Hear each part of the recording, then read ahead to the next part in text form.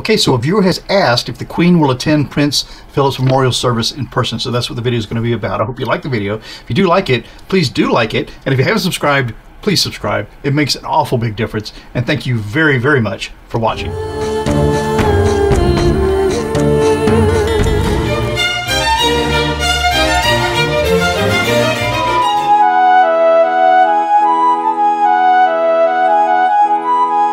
I'm Mark, and this is my journey through tarot. Come on.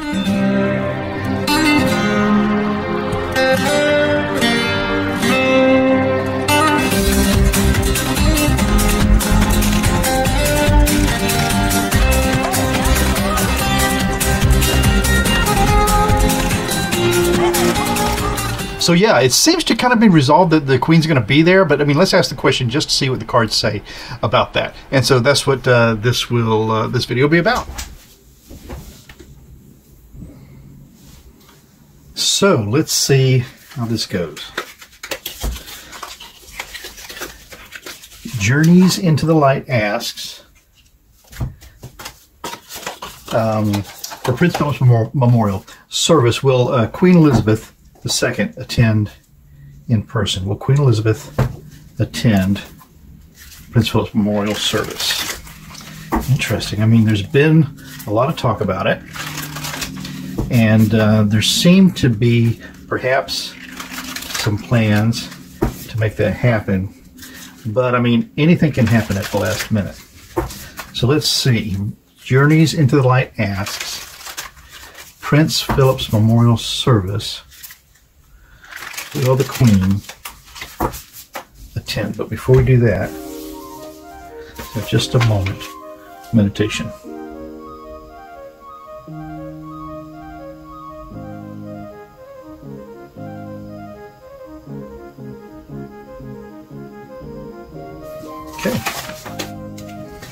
Okay, will the Queen be at Prince Philip's? I mean, I can't imagine that she wouldn't. Wouldn't you think that's the one thing she will just move heaven and earth to be at, to honor Prince Philip? So let's see how this reads. Journeys, thank you for asking the question. Okay, the cards seem to be loosening up a little bit now. Will Prince Philip's memorial, will the Queen be able to attend? Prince Philip's memorial, will the Queen be able to attend? Will she be there? 6 cards. I think that might do it. We'll see. Okay, this is going to be 1, 2, 3, 4, 5, and then 6. Will the Queen attend Prince Philip's memorial service? Can't imagine she wouldn't. Okay. Okay. So the signifier card for this is going to be the Page of Cups. Okay, so the page is the messenger. Cups are emotions, compassion, love. And this page is very interesting here. It takes me back. This handsome young man is bringing this little, sweet little message forward of love. This is Prince Philip.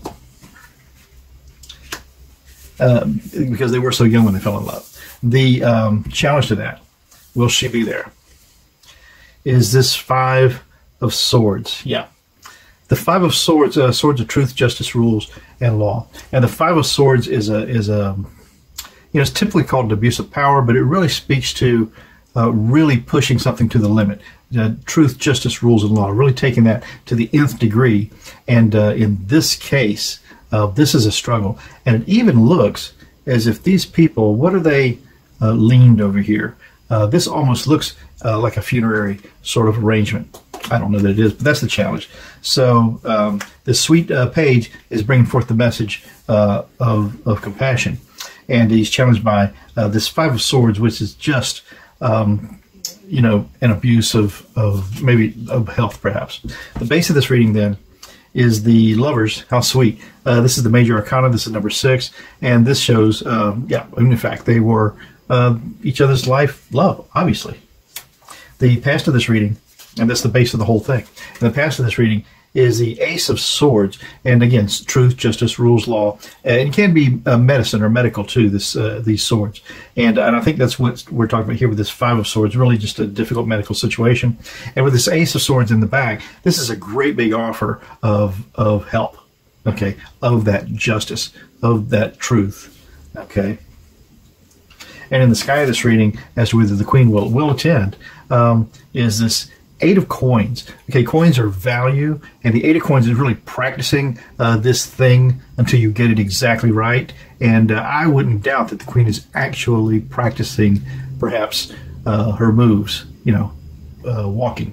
How far can I go today? How far can I go tomorrow? Can I build myself up to this event? That's really touching. And the final outcome of this, then, as to whether she will attend, is this Page of Coins. So, again, the page is a messenger, and coins are value, and as important as this is a reminder from this page of how much he loves her, from him in this, incarnated into this card, value, just to let her know, the value of getting this done. It's important, but it's very small compared to the value of her continuing her journey. Love that. Let's do 4 more cards. This seems to be kind of a compassionate message to the Queen, to say, much as I love you, it's not worth everything just to use up all your energy for this. The very self of that question as to whether the Queen will attend. Okay, this is in this Three of Cups. So this is Cups of Compassion, Emotions, Celebrations, and this is a group effort here. These folks are celebrating in unison. So I think everything's being done for the Queen to make this happen in unison with someone with lots of compassion, understanding how important it is. And it's in the environment of this Five of Cups. And the Five of Cups is typically displayed as 3 cups spilt, 2 cups up, and the person really kind of worrying about the cups that they've spilt. And that is the environment that this is in. It's a union of some folks trying to get it done with her, and it's in the environment of the looking at what she's lost and how little she has left in her strength arena. Okay, now the hopes and the fears for that. Well, this is a difficult card to get out. This is the Chariot. Hopes and the fears, the Chariot. Yeah, that things are happening fast now, and that this could hasten that, or this is in that road of things going quickly right now. And then the final outcome, I think we'll take it from right here, for everything, is the Hierophant. Yeah, it's the monarchy. The final outcome is that what's important in all of this is the monarchy, and she will take that right into the grave. That's the most important thing to deal with here. Interesting. I think she'll attend. She has all this. Let's read it again. So the signifier card is this Page of Cups, which is just this sweet messenger, this page saying, listen, this is how much I care about you. I love you. Remember that. We were young. We're together. And then the challenge to it, though, is this Five of Swords, just this abuse of a medical condition. And then the base of the whole thing with these lovers, and look how beautiful they were. And that's the base of the whole effort. The past of this reading with this Ace of Swords just tell us, this is a great big help. This is kind of a medical push that she may be getting. And then the sky of this reading with this Eight of Coins is what she's doing right now. She's practicing to make this thing happen. And then the likely outcome of the first part of that, with this Page of Coins, is just this page coming back to say, listen, this is important, but remember, there are other things that are more important than this. Okay? And then now it makes the whole second part of this message make even more sense, because the self of that question, is she going to be there, is all the help she's getting, all the compassion, emotion, help with this Three of Cups she's getting to make it happen.